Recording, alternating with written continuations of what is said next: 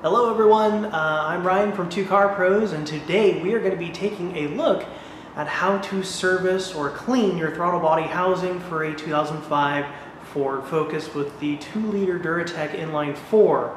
Actually, I'm pretty sure that's the only engine that came for the North American release. This is a North American Ford Focus. I know they were released globally, which is super cool, but this one is the North American one with the 2-liter inline 4 like I stated earlier. Now the tools you're going to need are a 1/4-inch set of sockets. I'll leave a link below down in the description to a pretty decent set that's decently affordable on Amazon.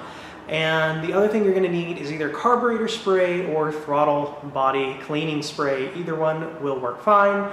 There's a link down below in the description again to those. Other than that, this is a completely approachable repair for anyone. I'm pretty sure anybody could do this repair in any circumstance. It is very easy. With Thanksgiving right around the corner, I wanted to make a fun, quick video that explains something that is that can cause a lot of problems, because if there's a lot of coking developing on a throttle plate, that could throw all kinds of interesting and different error codes that you wouldn't really think are associated with it, but they are. So this is a really easy and cool way to service your throttle body housing, and even if it's not throwing any codes, it's just a good idea to maintenance it. As you'll see later in the video, the one in this car is absolutely filthy. I can't even believe it. I thought actually when I was doing it that one side was white and the other side was like a bronzish color, and it wasn't. It was just, that's how much coking had developed on the back of the throttle plate. With all of that out of the way, let's go ahead and jump right into the repair. Okay, the first things first, before we do anything, we're going to disconnect the battery by removing the negative battery terminal cable.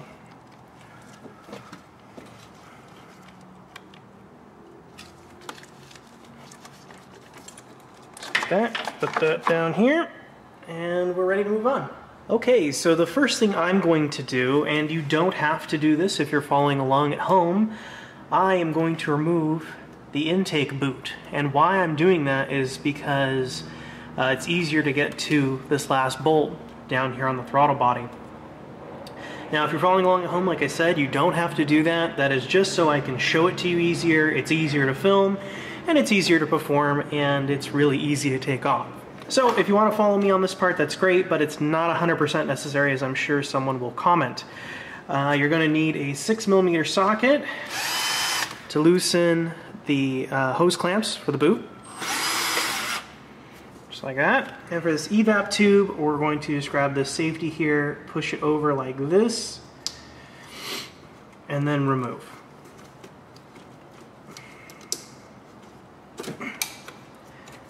Just like that.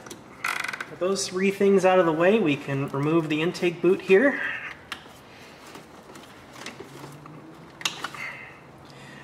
Excellent. The next thing we need to do is worry about this cover here. It just covers what looks like the throttle spring assembly, but a little more when we remove it, because it's covering up one of the bolts we need to remove. So we need to remove this cover. Get this tube here out of the way, and then a 7mm socket.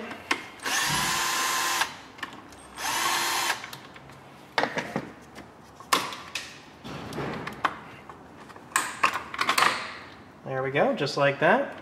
We can remove it, and the entire throttle is exposed. So the next thing we're going to do is remove this electrical connector here. It's on the throttle actuation sensor, and you just push down right where my pointer finger is, and just kind of rock it back and forth. That's the safety, and then it comes off down like that. So we can put that aside. Alright, so the next thing we need to do is worry about this junction pin here. So this connects the throttle cable, which is this, to the throttle spring assembly. Now, the way it's held in place is with this funny little plastic clip. So if you try to remove it, it's really going to fight you. It's not going to work, and you might break it, which would be such a bummer. So what we're going to do is we're going to take one of these plastic flaps and try to force it underneath this pin here. It's going to be tedious, it's going to be annoying, so just bear with me. Like that. Force it under, get the other one, force that under like that, And then this should come right off. With all that done and out of the way, we can remove the 4 8mm bolts that hold the throttle body to the intake manifold. I'm using a 1/4" drive socket with a medium extension in order to get at these bolts here. And I'm going to do the tough ones first, which are the bottom ones, which is what I'm working on here. So I just broke it loose and spin them off. So it's important that we remember how tight they were on, because I'm not going to look up a torque spec right now, but if I find one, I'll put one on screen later. It wasn't on super tight, so we need to find a safe spot for these 4 bolts. There's another one down here on the bottom left. You can't see it on camera, but you would see it in real life. And again, they are not on very tight. I would definitely be careful putting these back on. There we go, number 2. And notice how I'm doing the hard ones first, so that way this thing doesn't try to move on me when I'm getting to the hard ones. Because if you take all 3 of the easy ones out first, and then you go for the hard one, it might flop around and be quite annoying. Number 3. See what I mean about the last one? Just a little tip. A little tip from me to you.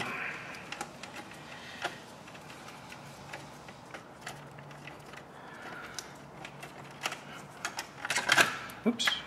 There we go. Be careful. It will drop. And now we can remove the throttle body. Alright, so over here at my workbench, and this is our throttle body. And we can see on the throttle plate, the back of the throttle plate here, there is some significant dirt and grossness, and what that's called is coking. So, like that right there, that's total coking. And why that occurs is because your air filter can't remove all the impurities out of the air. It's impossible. So, you know, hundreds of thousands of gallons of air have gone through this thing over the course of its lifetime. Little impurities build up on it, and that's what's called coking. So, in order to fix that, we can use some carb spray here. You know, I'm going to get a couple of comments saying you should use throttle body spray. I'm not even sure those are entirely different. Everyone tells me it is, but I've been doing this a long time, and I haven't seen a difference yet. So if you want to use throttle body spray, I completely support that decision, but I'm going to be using carb spray because I have about 6 cases of it. And I'd hate for it to go to waste. So, you can already see how much gunk is coming up on this rag here. Oh yeah, look at that. Look, it's night and day. Look how much gunk is on the back of this plate here. Okay, well, I'm going to be here a while, so you're just going to clean it like this. I doubt you want to watch me clean all day, because this is going to take me a good 15 minutes to clean up. So, just in that little time frame, look how much better I've already made it, and then I'm also going to do this side, even though it looks pretty clean, I'm still going to do it. Do the dirty side first, then the clean side, then look back at the dirty side. Other than that, this is going to be pretty boring watching me clean, so I'll get you guys when it's done. Alright, it's mostly clean. I might give it another pass through, but as you can see, it's much better than it was. I also forgot to mention, you need to clean off the mating surface between the intake manifold and the throttle housing, especially around this gasket here. So we just want to make sure that's clean so it's a good seal when we replace it. That's looking pretty good. I might clean this a little bit more, but it is looking a whole lot better than it was. And you're never going to get it surgery precision clean. Better than this would be good, but you can see that it is really a lot better than it was. Okay, with that all nice and clean, we can go put it back in the car. Next thing we're going to do is take some carb spray and a rag, and we're going to clean the mating surface on the intake manifold.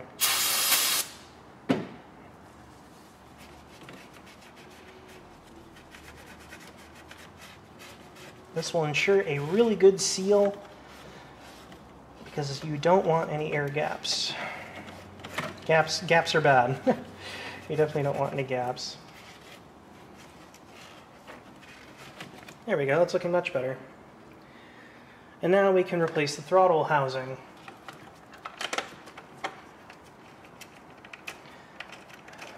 So So what I'm going to do is put these in finger tight, or hand tight, or whatever you want to call it, and then tighten them up later. And I'm going to go cross style, so I'm going to make an X in the tightening pattern so it tightens on evenly. Okay, that's cross-threaded. There we go, this is going well. Okay, now I'm going to do the one you guys can't see in the bottom right. And I'm doing this one last, so I know it's lined up. Notice I did the bottom one when I removed it. I did the bottom right one first, and when I'm putting it back, I'm doing it last. That is so it's easier on me. Okay, so now that that is nice and finger tight, we're going to grab our ratchet and cinch it up here. I'm not going super tight with it. If I find a torque spec, I will put it on screen now, but if you don't have a torque wrench, which is totally understandable, because I'm sure the torque spec is quite low, and those typically torque wrenches start at 25, and I guarantee this is below 25, so just about hand tight, not stupid tight. Don't Hulk these in or anything. They're just little 8mm bolts.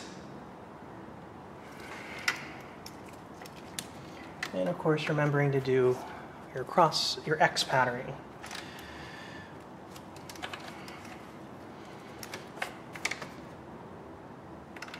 Just like that. Now we can plug in our electrical connector here. It goes on like that, and it snaps into place. There's a little click. You know what's on. Next, we need to put this throttle linkage back on, and it's really easy. You just put it into this chamber here and pull up while holding the throttle spring in place. Just like that. Now that's back in place. That's not going to fall off. That's not going anywhere. And the throttle works. Next thing we're going to do is reinstall this cover here. There's a kind of like a body clip on the bottom here.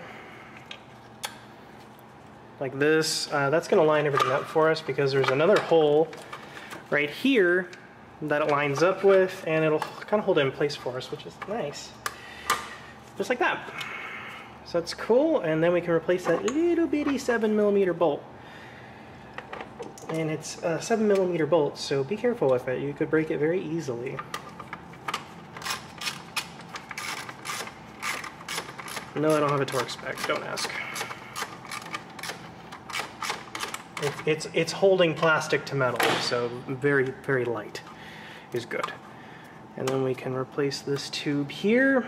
And now we can replace the intake boot. Alright, so we gotta remember which way the intake boot goes on. It's this way. And we might have to manhandle it a little bit to get into the correct position.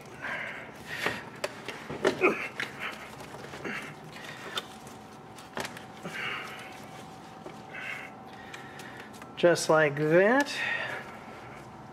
Just a little bit. There we go. And then we can tighten the hose clamps. They're little 6mm. You want to make sure that the intake boot is fully on the throttle. Feel all the way around it on both ends of it. This one is. Just make sure it doesn't come off like that, and you are all good to go. Now the next thing we need to do is replug in this evap tube. It's very easy. You just make sure the safety is set like this, and just plug it in. Just like that. That's it. And finally, we can replug in the battery. When you're plugging in a battery, make sure you touch the negative terminal first to see if you're going to get any sparks. We didn't. That's good. And then we can put it back onto its home. Take our 10mm wrench or socket. Make sure this is really well seated onto the terminal here. And then we're going to tighten it. Making sure you never touch the positive side while you're touching the negative side with a wrench. Just make it tight enough so it doesn't come off while you're lifting up on it like that, and it's perfect. So that's how to service your throttle body housing on an 05 Ford Focus with the Duratec 2.0 liter inline 4. I thank you so very much for watching. If you haven't already, please subscribe and like this video. It helps me an enormous amount. And at 100,000 subscribers, I will be giving away a car. Not this one, but it will be a pretty decent car, so keep your eyes out for that. 100,000 subscribers. You get me there, I'm giving away a car. I don't have anything else to say. Thank you so much for watching, and I'll see you next time.